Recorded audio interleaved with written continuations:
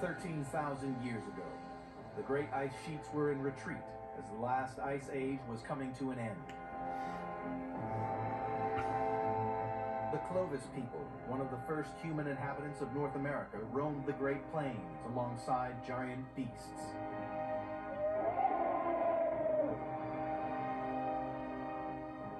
A team of archaeologists is investigating the evidence they left in the Sheridan cave in Ohio, southwest of Lake Erie.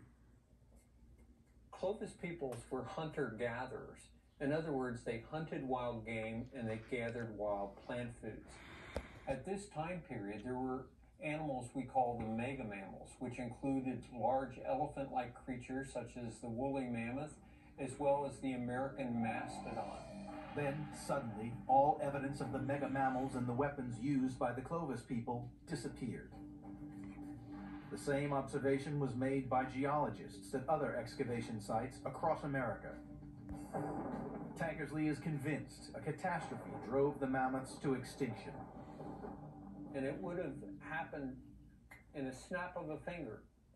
Over 30 genera of mega-mammals went extinct, and the Clovis technology disappeared forever. Clues to what happened came from another part of the cave. It's in a geological formation known as the black mat layer.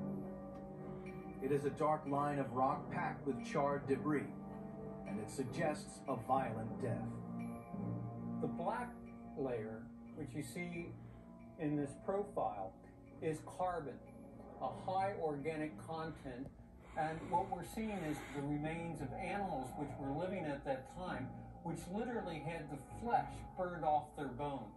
In order to do that, we're talking about somewhere between 500 and 1200 degrees Fahrenheit.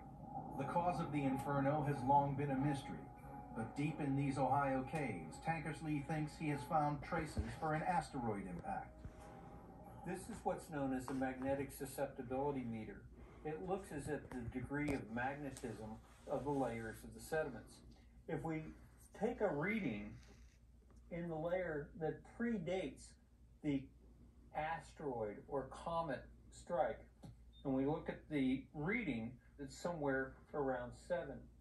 If we compare that at the black mat, where we're finding micrometeorites, we're looking at 50 times the magnetism of the layer before we have evidence of an asteroid or large comet.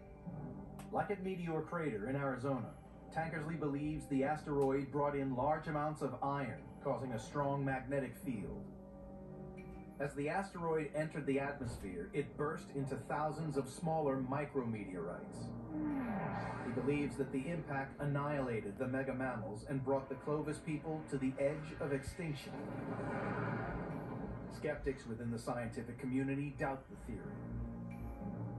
They think the devastation could have been caused by lightning or a wildfire started by the Clovis people themselves. Bullshit. But recently, further evidence for the destructive power of these killer rocks has been uncovered.